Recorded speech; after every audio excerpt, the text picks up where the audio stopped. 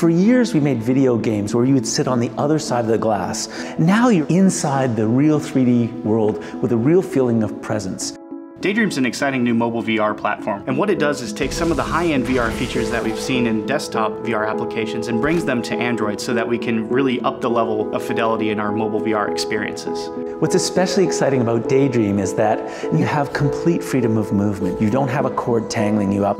You also have this amazing controller that lets you interact, it lets you throw things, it lets you choose where you want to move. So when people think about mobile VR, you generally think of, look aiming or your hands locked to your head. But with the Daydream controller, it's a whole new ballgame. You can actually freely interact with the world in a natural way, and that feels really good. The Daydream integration with Unreal, it works out of the box with all the interfaces for VR that you're already familiar with. So there's nothing new to learn. You can jump in there and start creating experiences with the tools from UE4.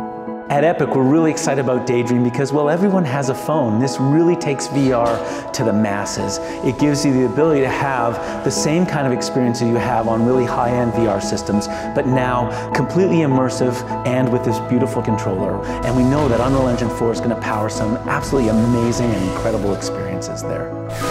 So this is a sample project I made using assets from the marketplace. I'm really excited to see what you guys do with Daydream and Unreal Engine 4.